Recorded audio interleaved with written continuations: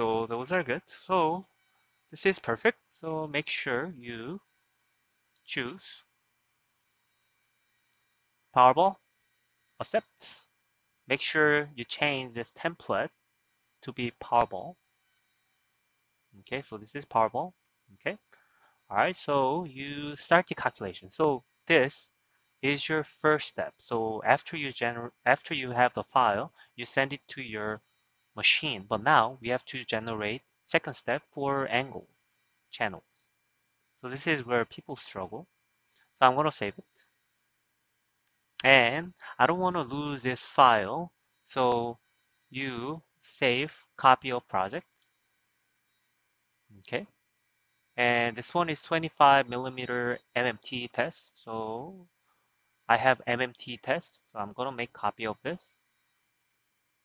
And then I paste it. So I have exact copy. All right. So I'm going to open that copy file. So now I have two. Okay. So open copy file. So we have to pay attention in here. All right, so first, delete all the user defines. So you can just click and then select delete, or you click control click, oops, control click, oops, click, and delete all the existing user define.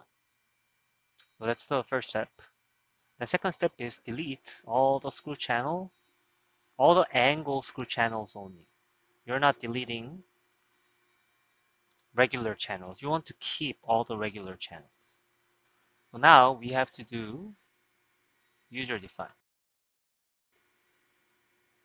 Okay, so I am going to, so see, like if you're like this, then you cannot see the left side of it, right? You basically want to rotate in a direction where you can see the whole screw sitting area. So if it's like this, then I cannot see it, right? If I'm like this, I cannot see it. So this is fairly easy angled. So I just want to make it straight.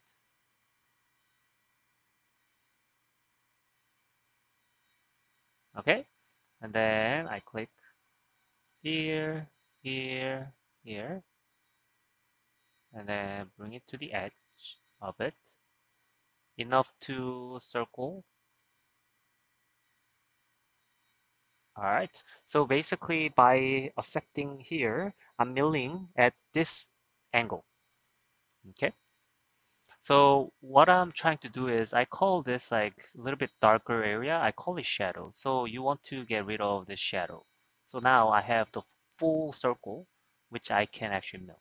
Okay, so next. So that was fairly easy channel. I think this one too, fairly easy too. If you want to have more user defines, that doesn't hurt. See, I'm trying to get rid of this shadows. So let's see. All right. So this is fairly okay. So click, click, click.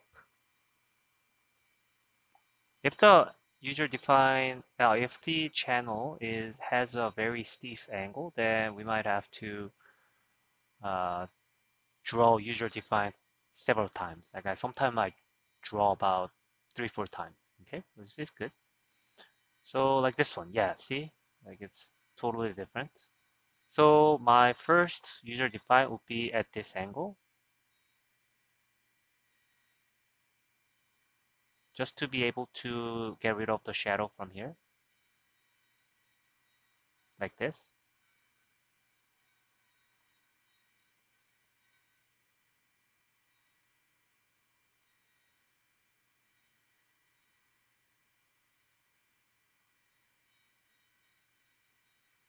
All right, so this is one. And then I want to see, but after like this, I still want to mill in this direction too. Just to get these areas good. Like I want to have, say like from looking at this, I know I'm going to mill this area good.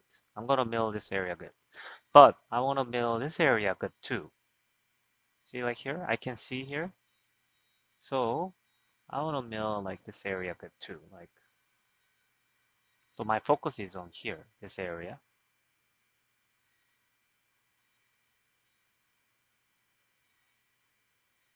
Hey, you don't have to actually the whole thing, but I wanna have like this. Alright. Okay. And then I want to have this area to come out good. So I want to tilt like this.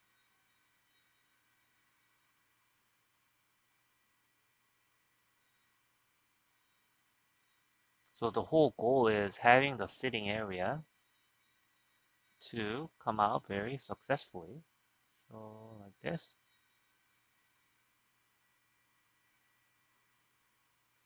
And then this area now, right? So like this maybe. Yeah.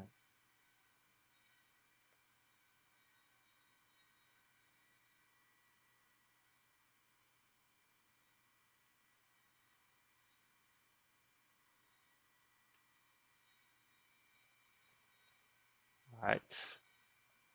Okay, so go back to identify part features and you want to check if your angulations are all okay. So this one, 9.9, perfect. 15.1, perfect. 13.3, perfect. 15.0, perfect. 8.6, perfect. 23.1, perfect. So all the angles are very good. So we're going to select template and choose angle screw channel only. So accept it and make sure it's changing angled. Then this will be your second step file. The reason why we're doing first and second so that it'll mill those angle channel and make sure you don't move this file or rotate them. Otherwise, it'll not going to have in the exactly same position. So as a result, it'll just drill out some unknown area. So make sure you don't rotate them. So also click save and calculate for the second step. And next video, I'll go over a little bit more tip and tricks for some of the challenging cases, such as larger boundary or greater angle. So please watch the next video as well too. Thank you.